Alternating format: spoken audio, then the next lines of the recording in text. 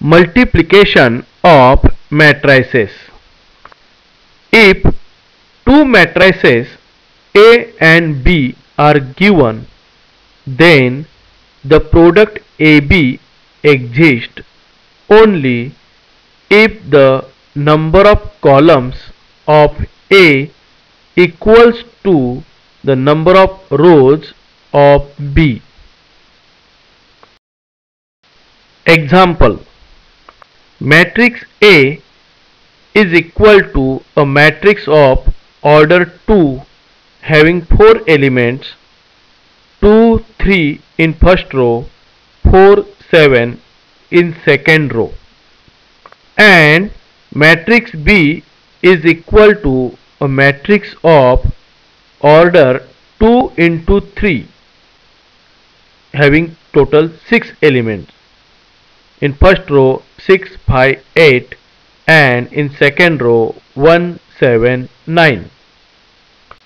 In this case, the number of columns of matrix A is 2 and number of rows of matrix B is also 2. Means number of columns of A is equal to the number of rows of B. Therefore, product AB exists. Now see, number of columns of B, which is 3, is not equal to number of rows of A, which is 2. Means number of columns of B is not equal to number of rows of A. Therefore, product BA does not exist.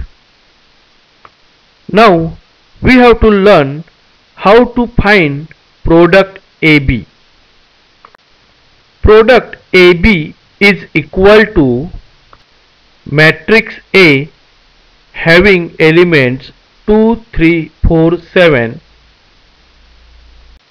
into matrix B having elements 6, 5, 8 in first row, 1, 7, 9 in second row,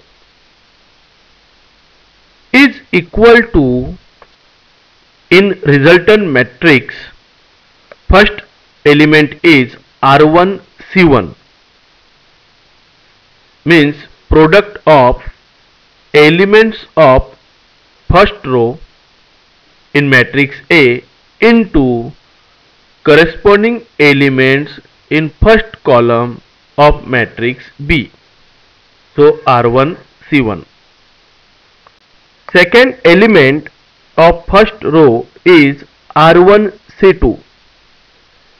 We get it by multiplying elements of first row of first matrix A into corresponding elements of second column of second matrix B. Third element of first row in resultant is product of elements of first row of matrix A into corresponding elements of third column of matrix B. R2 C1 is the first element in second row of the resultant. We get it by multiplying elements in second row of matrix A and corresponding elements of first column of matrix B. R2 C2, second element of second column in resultant, is obtained by multiplying elements of second row of matrix A into elements of second column of matrix B. R2 C3, third element of second row of resultant, which obtained by multiplying elements of second row of matrix A into corresponding elements of third column of matrix B. is equal to 2 into 6 plus 3 into 1. Second element R1C2 is 2 into 5 plus 3 into 7. R1C3, third element in first row, is 2 into 8 plus 3 into 9. R2C1, first element in second row, is 4 into 6 plus 7 into 1.